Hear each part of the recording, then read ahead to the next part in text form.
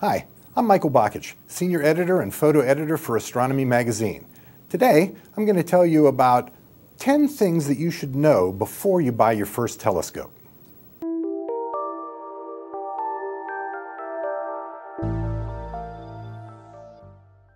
Number 5, do some research. Before you buy your first telescope, read all you can about telescopes. A good source is, of course, Astronomy Magazine. It just so happens that as I'm making this video, our May 2009 issue is on the shelf, and I've circled the article here, 25 Top Telescopes.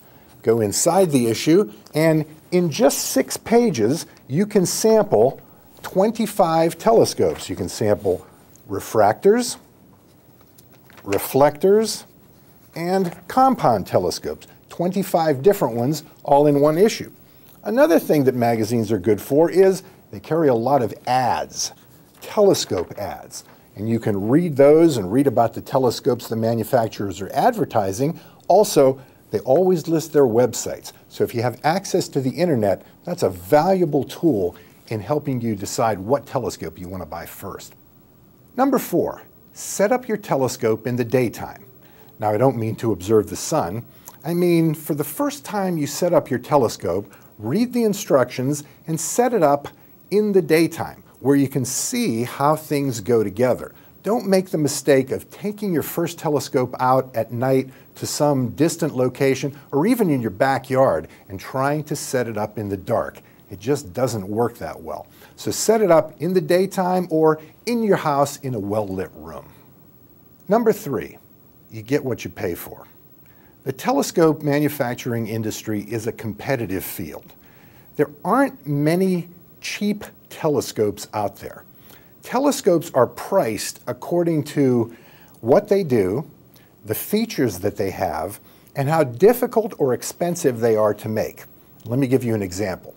You might think that a small refractor, only this long, should be a lot less expensive than a large reflecting telescope that, might be taller than I am.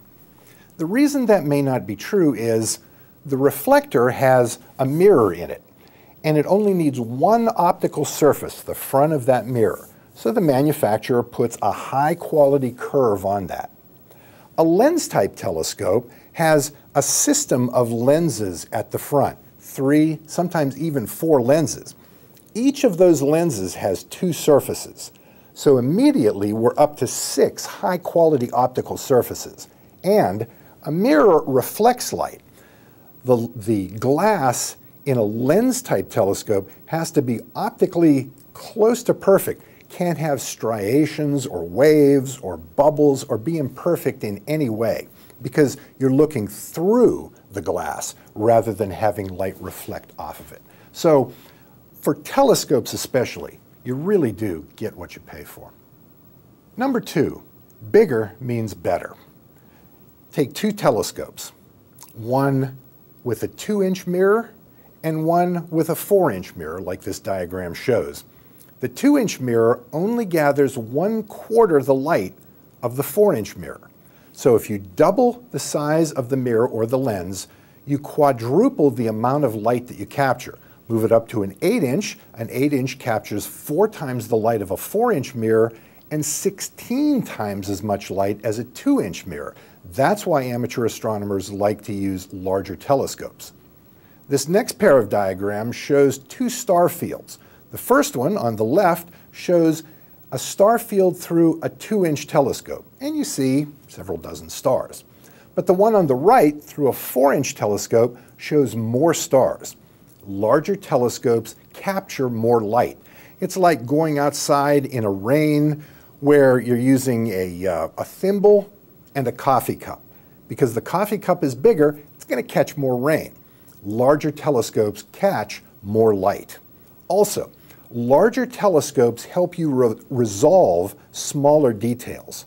Okay, so bigger telescopes are better because they capture more light and the resolution that they provide is a lot better. And the number 1 thing you should know before you choose your first telescope, pick a telescope that you'll use. And here's what I mean by that. you can spend hundreds or thousands of dollars getting just a great telescope, a great drive, a great tripod. But if it's too big to carry, if it's too big to transport, you may only use it 2 or 3 times a year.